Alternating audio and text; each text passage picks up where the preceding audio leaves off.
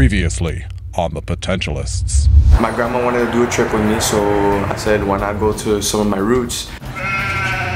Try all that salt that's on the house, okay? How does it taste? It tastes good. And just the way the whole church was built up there. Here is the cathedral where people can sit. Anyone can entertain you, but only we edutain you. With a mixture of fun, learning, and craziness, my team and I travel the world motivating and connecting with people. Get ready to make it happen. We're in Bogota, and part of the trip we actually flew to Armenia. And Armenia was about maybe a 45-minute trip by a propeller plane, which was interesting.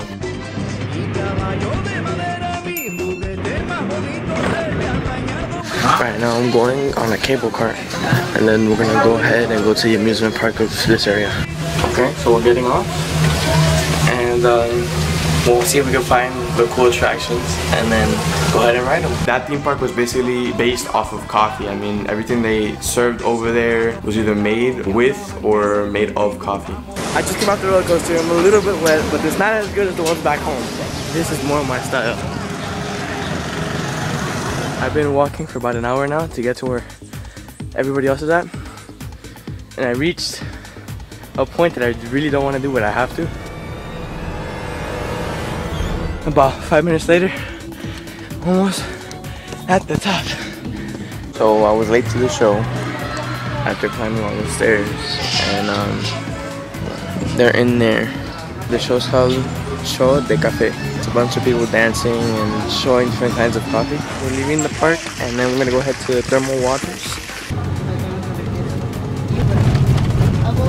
And we ended up going to the hot springs in Colombia. So we're in the thermal waters, and like always, it's a long walk and climb, but at least we have something to look at while we climb.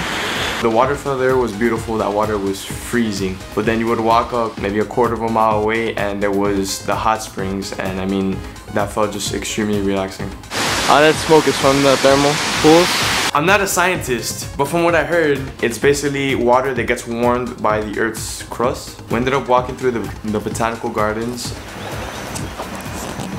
and inside of it, they actually designed a maze using some bushes, which was actually kind of cool.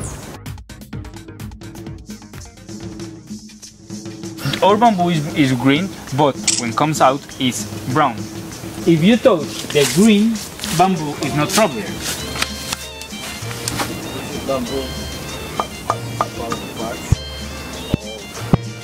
If you touch this brown plant, can stick your hand with, I don't know, 400 spikes.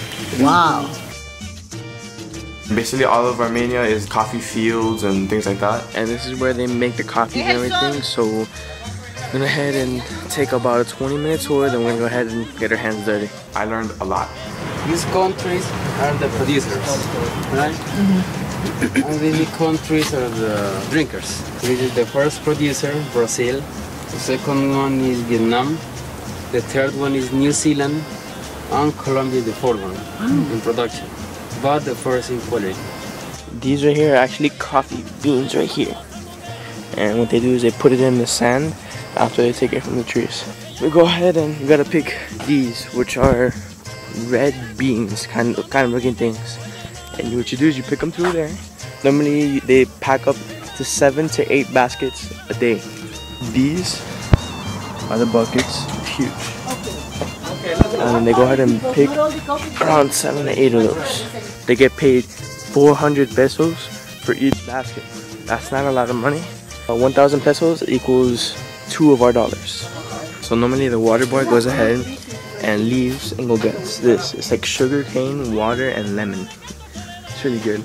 Everybody gives him 2 kilos of what they got for a cup, and then he goes ahead, does that every about hour or so. Okay, so now here's one of the machines that you only see in this farm to go ahead and separate the skin from the bean.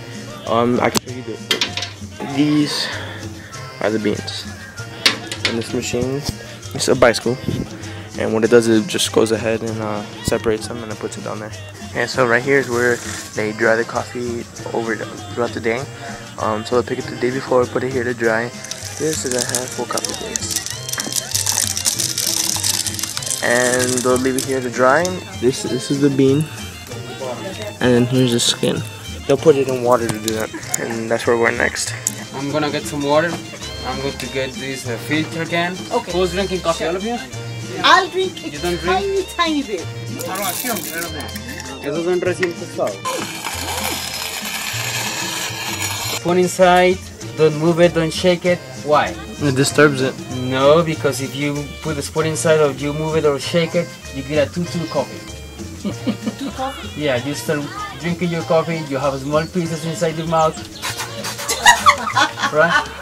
So when you drink coffee with the saucer, you're supposed to hold it in the palm of your hand because it's more elegant. I'm gonna get some coffee and I'll see you guys after. No, then I get a coffee high. Here on an airplane one more time going back to the US. I love Colombia. I'm dying to go back to Colombia. It was a great trip. I was super exhausted though. I was ready to get back home and start school.